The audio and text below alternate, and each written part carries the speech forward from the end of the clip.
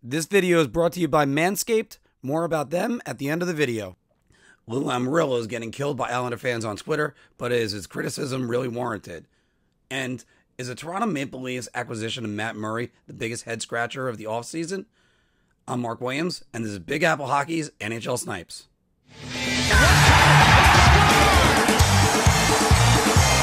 Coming soon to a theater near you, Sick Mix. Please like and subscribe to our channel. We have a lot of great hockey content and an entertaining interactive podcast. So check us out and our library of videos.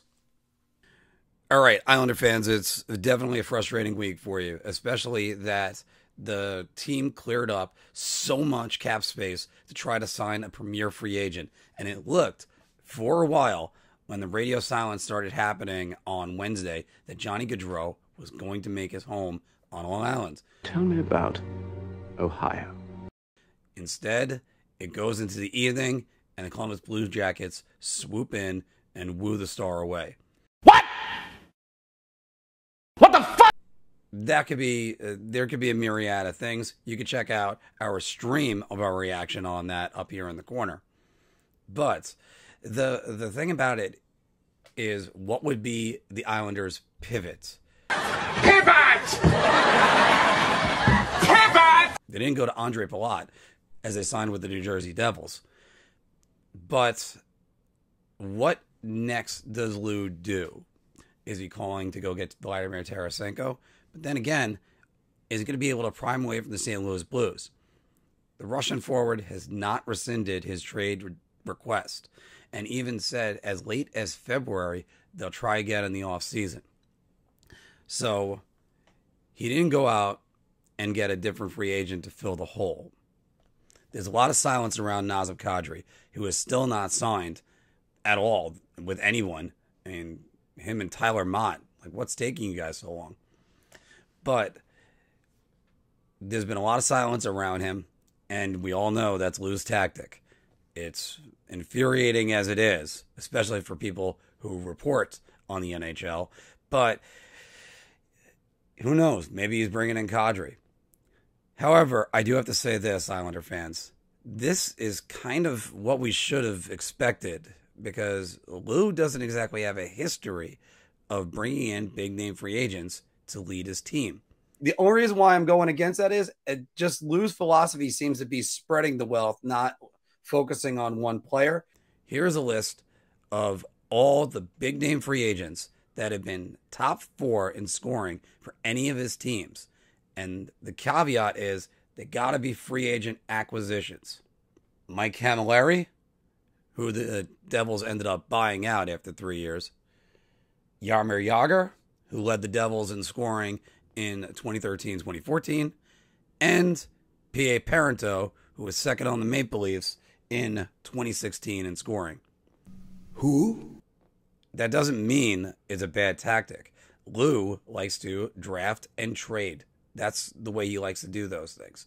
I don't know whether or not it's that he doesn't want to deal with contracts, if he doesn't want to overpay for guys, but that could just be Lou.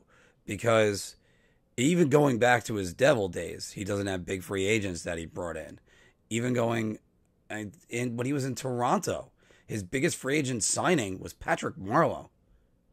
Patrick Marleau? Really? At like age 36. So Lou referenced hockey trades in his post-deadline press conference. That's the way to get better. Something tells me that he's going to use Beauvillier plus other combinations and try to get Jacob Tricker, and that's the definition of a hockey trade. Good young player for a good young player. Salaries are very similar. Islanders need help on the left side defense. You got to think there's some way that this team is going to improve. They didn't clear all that cap space up for nothing. Look at it this way, Islander fans. Would you rather still be paying Andrew Ladd? Lou hasn't signed a bad contract. That's another way to look at it. The biggest head-scratching moves of the offseason has to be the Maple Leafs getting Matt Murray. It still makes no sense to me. No. The former Ottawa Senators goaltender nixed the trade, going to the Buffalo Sabres, a division rival, on draft day. Instead, he goes to another division rival in the Toronto Maple Leafs. Now, with the Maple Leafs, obviously they're more of a contending team and built better. However, Murray himself hasn't exactly been producing that well since 2018. He had a .906 save percentage in 20 games. But if you look at some of his other stats, he hasn't been above a .906 since 2018. His goals against have been in the high twos since, again, 2018. So the goaltender that they got after winning 2 Stanley Cups is not, that guy is gone. Like, there is no chance of that. But the Maple Leafs took him on with a $4.68 million price tag that was after some salary retention. And I just still don't see it. Even with Ilya Samsonov going up to Toronto, which is a pretty good move because they got him very cheap for 1 year. Murray hasn't played 39 games since 2019. His save percentage hasn't been above .907 since 2018. And it's just a head scratcher because he's constantly getting injured and you're paying top dollar for him. And the Maple Leafs really need to make sure that they budget well for this season. Who knows? Maybe I'm wrong. Maybe being behind a much better defense will help and Murray will return to form. I'd hope so, because I'm not the only one confused about this move. And just look at the Steve Dangle video. That says it all. However, let me give you this list of goalies making less than what Matt Murray is on the books for in Toronto right now. Ilya Sorokin, Marc-Andre Fleury, Freddie Anderson, Carter Hart, Cam Talbot, Tristan Jarry, you know, the guy that's still in Pittsburgh, Alexander Georgiev, who's meh, Alex Nedeljkovic, Karl Vejmelka, and Ilya Samsonov, who is his teammate now. So I guess good move, Toronto. Thanks for joining me on another episode of NHL Snipes with Mark Williams. We have a lot more hockey content on this channel, so feel free to take a look around. I, of course, am wearing a little bit of Big Apple hockey on me right now.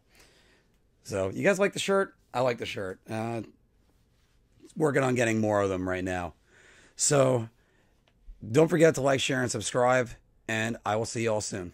Guys, girls love a man that's well-groomed. So, check out Manscaped and their family of products. They have you covered from head to toe, from the lawnmower to the weed whacker, because you don't want to look like a fuzzball. Go to manscaped.com, put in promo code BAH for Big Apple Hockey to get 20% off and free shipping. If you like that video, we got a lot more. So check out any of these that are right over here. And don't forget to like, share. Your ideas are intriguing to me, and I wish to subscribe to your newsletter.